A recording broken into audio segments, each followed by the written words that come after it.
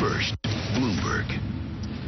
All right, the fire in Yarnell, Arizona burned through more than 8,000 acres, destroyed more than 100 buildings, and took the lives of 19 members of a firefighting team, the Granite Mountain Hotshots.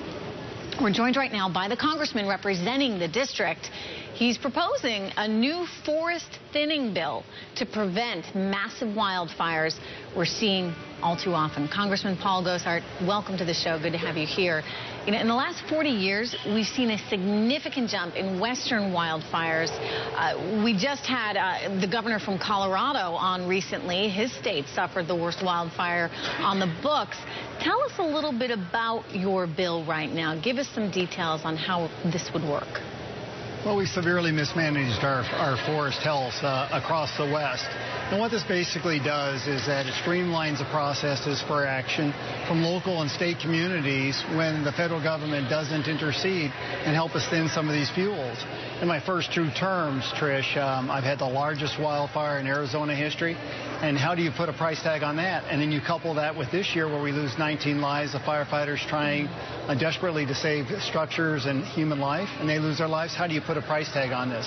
So what it basically does is streamline the process and allow the locals interaction and to justify making sure that they intercept the problem. So you'd be thinning out these forests. You'd be cutting down a lot of trees in hopes that, you know, we don't see like what we're looking at on the screen right now, fires such as you saw in Arizona.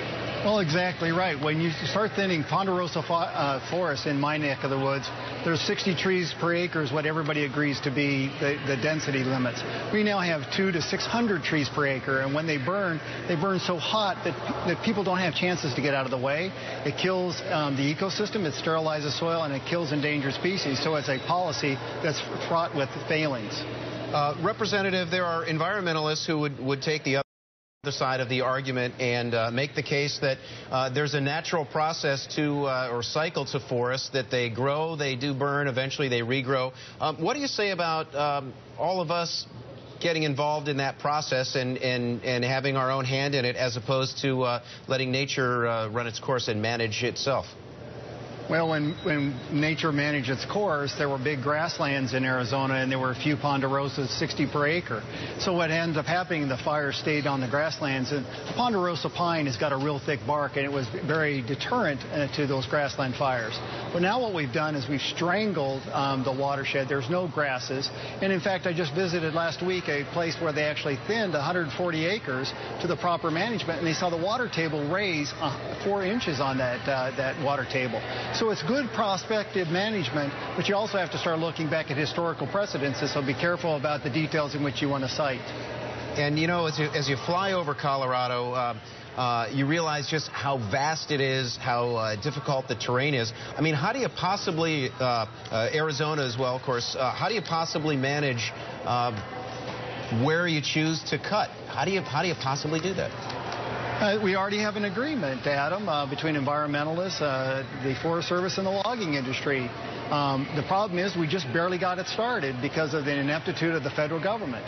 You know, this isn't rocket science, and I think with our biggest fire in Arizona history, you spent millions upon millions of dollars trying to put it out. You lost billions of dollars of assets, and as the environmental community, we lost 20% of the known world population of spotted owls. We lost. We all lost. Yeah. And we can't keep doing this over and over again. Finally, before we let you go, environmentalists, they're not necessarily in favor of an idea like this. You know, and they also point to the fact that the timber industry could benefit. How do you answer their concerns, Congressman? We should be putting people back to work, to thinning the forest and using the product. That's what the western states were sold on by the federal government, is keeping these big, large swaths of public land open so everybody could utilize them. But you got to manage them rightfully. You know, we can't have environmental groups that pertain to say, listen, we don't want to deal with the facts. What we want to talk is poetry and philosophy. What we need to do is base it on the facts. I am a science guy. I'm based on facts, and that's how you succeed. You get rid of the emotion and deal strictly on the facts. Okay, Congressman, thank you very much for joining us today. Thank you so very much for having me.